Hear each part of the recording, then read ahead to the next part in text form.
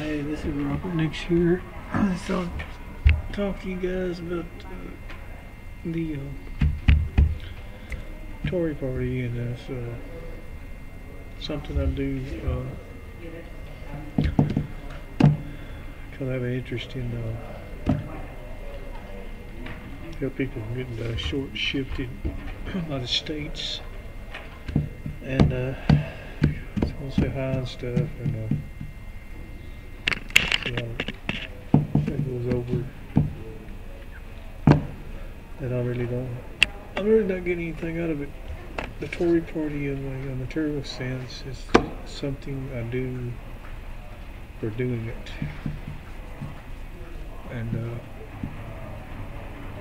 I really would like to keep an open invitation to person to this, that you don't know who your power is in the United States. It actually is in your freedom to vote at this time until that's further restricted. And I'd like to invite anyone to view the possibility of being in the Tory party is welcome, and that you might as well think of it as a pooling your resources and helping yourself, which is a few other people are going to help you. And it's not that it wasn't a Democrat or Republican or either one or both. It's just that at a certain point, it becomes futile to try to make a lot more than someone else. For one segment of society to be out of scale with the other part of society, because the way the market is, that the higher paid part of society can afford the goods that's on the market, while the other part of society on the lower end of that scale cannot. So actually it's not just that happened, that be out of that that scale be too far from zero on both ends. So one way to keep the market in a accessible to the people on the lower end of the income scale is to keep the income down, especially the state, the taxpayers paying higher incomes to so many people than they themselves are getting, whereas the people making minimum wage, they can afford very much. So why should they pay up taxes for another group of people to lay up in the bank and live a higher lifestyle? It just doesn't make sense for these people. And though that might always be to an extent in a free market society, one good way to hold prices down is not to pamper the higher class. And that's because the market will come down of necessity to sell their goods to the lower class and be more equitable to everyone, because the higher class is never going to suffer whatever their point on the scale.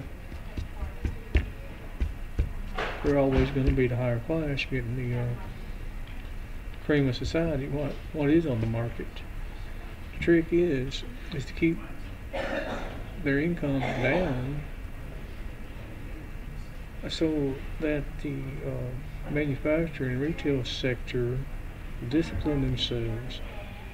They're all disciplined themselves by necessity and get up and do what they have to do, so that the people on the other end of the scale can access the goods and services without being state subsidized so much. Because I assure you, it's going to come to run into a brick wall at some point, where there's a certain amount of labor, a certain amount of goods, a certain amount of persons doing a certain number of things. A certain amount of people not doing that much except for being customers or service providers. So all that's going to come to a major headache for somebody, whoever's left standing at that point in time. And one bad thing about that is the people have in Washington and the governors and so forth, they con you the citizens of the United States out. Basically, like Adolf Hitler was talking about the Aryans in Germany in the 1920s and 1930s and 40s, that they'd been pawned out. They weren't ever going to get ahead. That they were in so much debt, they were never going to get ahead. And when that situation happens, a lot of times it's when the dictator arises, and usually, most of the time,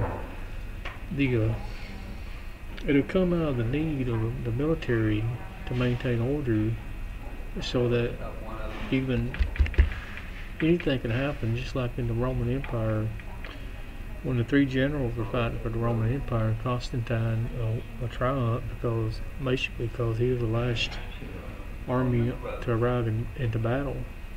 The other two generals had already went into battle and decimated each other.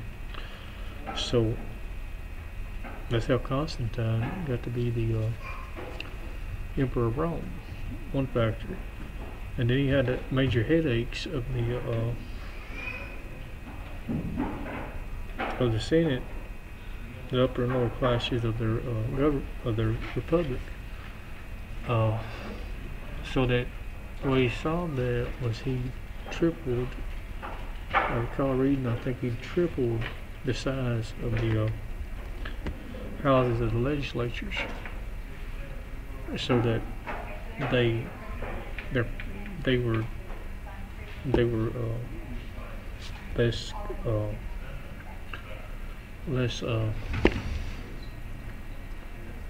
competing less with the Constantine.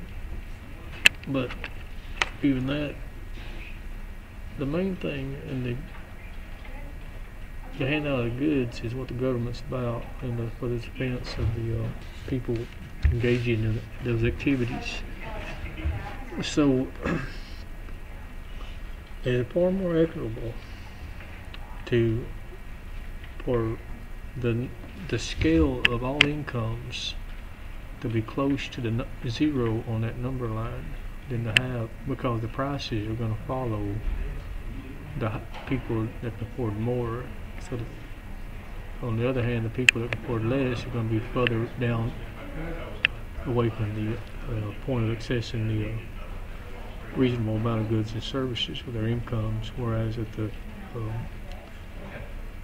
the wages, the government wages of the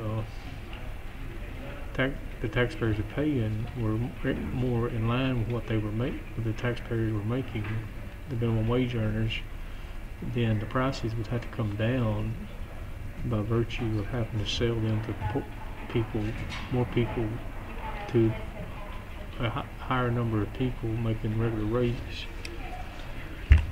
So if you agree with that, I applaud myself. Thank you. And my name is Robert Nix, and I'm about standing in for the Tory party until someone comes up with some intellect that I can appreciate and wants to help. Thank you.